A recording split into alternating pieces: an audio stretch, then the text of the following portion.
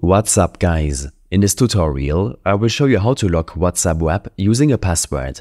This should be quite an easy tutorial. For more information, click on the first link in the description below. Locking WhatsApp web with a password is important if you value your privacy and you don't want others to see your chats without permission. As such, keeping your privacy in mind, WhatsApp has recently rolled out a new feature for WhatsApp web users that allows them to lock WhatsApp web with a password.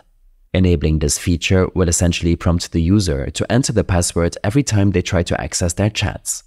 To lock your WhatsApp web account with a password, open up your browser and navigate to web.whatsapp.com.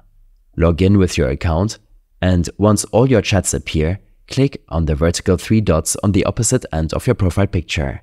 This will open a drop-down menu. Here, select Settings and then go to Privacy.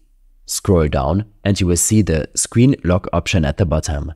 Click on it and proceed to check the Screen Lock option.